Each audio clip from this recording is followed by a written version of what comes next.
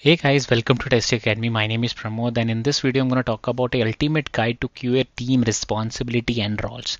And in this video, especially, we're going to talk about a very what are the different roles and responsibility of a manual tester, right? And I'm going to talk about very interesting things, guys, in this, which are basically what is expected if you are a manual tester, what you can do extra. And in this points, I'm going to share my experiences about it, like what I have done to switch from manual to automation, and that you can also do here. And what are your unofficial OKRs? They don't tell you these OKRs, but these are exactly are the OKRs that which they expect from you. And the last point, which are basically what are the major challenges that you have whenever you are basically performing the responsibility as a manual tester, right?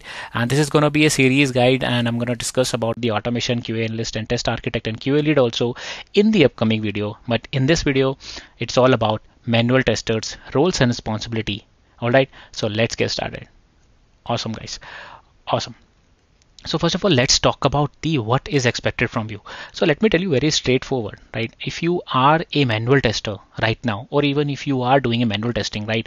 And so these are the points that I have basically put it into the mind map, and trust me, it will help you a lot. So pay attention to that, right? So let me make myself a little smaller so that you guys can understand or read it very well, right? So first of all, what is expected from you guys is gathering the requirement. So whatever the requirement that you have, for example, your sprint is starting, right? So whatever the project that is coming, you can gather the requirement.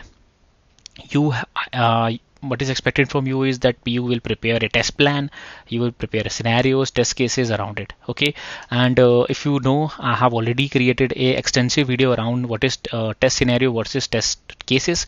You can go to the sdet.live/3dba and you can check out that video. All right, so now the what exactly expected is that you have to verify whatever the software that you have. I'm specifically talking about the web application as of now. So you have to test your application or web application, or it can be a mobile application also, right, by hand. So you have to just try out the whatever the test case that you have prepared, right?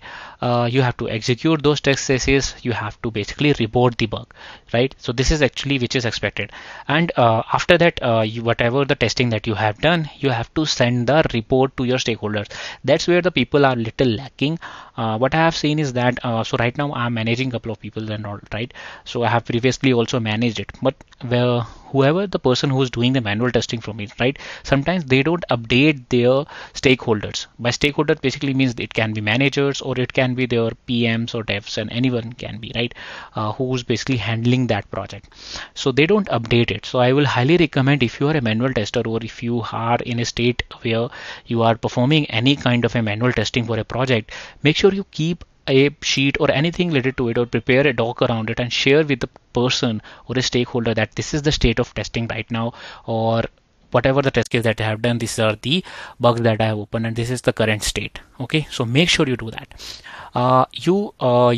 What you are mostly doing is mostly you will be basically testing, not automating, basically manually testing the UI, UX, or web application or mobile application most of the time, right?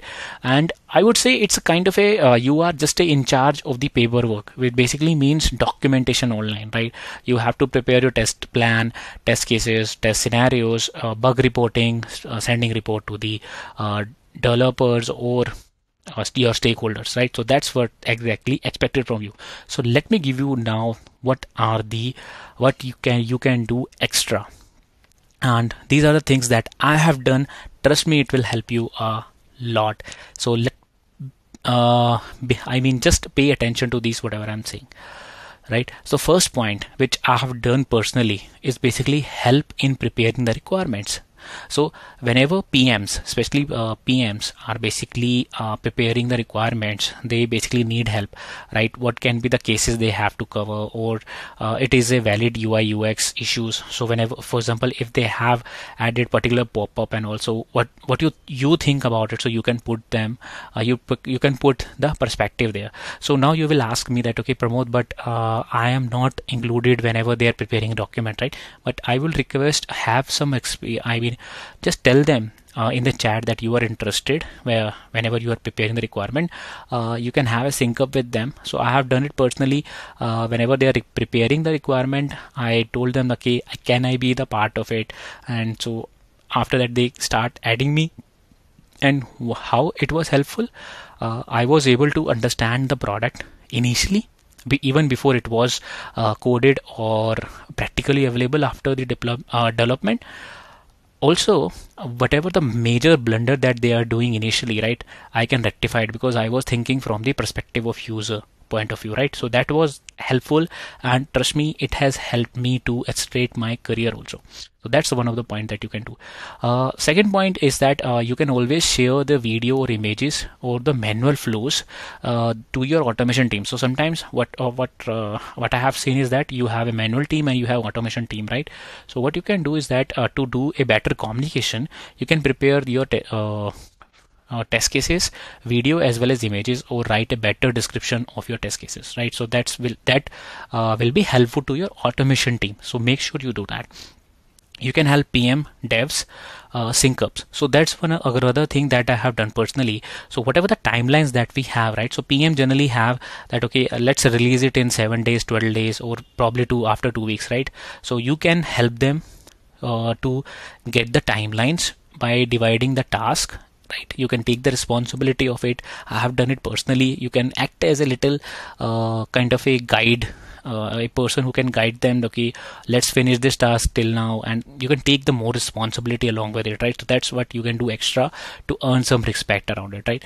Another thing is that you can learn coding and help in automation. That is one of the things that I have done, and I'm going to give you the third point, which is basically identifying the automation flows and pain in the manual testing that you are doing, and automate them with the scripts. So I think scripts are easy. What you can do is that you can start learning Python and all, and what you can do is that you can contribute to the automation, right? That you can do, or you can help yourself by creating a sanity test suite for your own purpose, right? Whenever you have a regression that you are doing multiple time, you can create scripts around it, right? It can be different from your automation team, but it will be helpful for you, right? Take your time, do some extra work, guys, because extra work will give you extra points in your performance. So that's what I have done, right? So now I'm going to talk about a very important point, which is unofficial OKRs, right? These are the points which basically your manager will be judging you most of the time as a manual tester, right? So these are the points that I have think, which is creativity, knowledge, and problem solving. Creativity basically means how attractive your documentation is, how you are helping or identifying a problem in the current system and adding documentation around it or solving it, right? Clarity about the manual test documentation, like how is your clarity around it, right? And how creatively you are basically contributing to that team, right? So that's where it is helpful.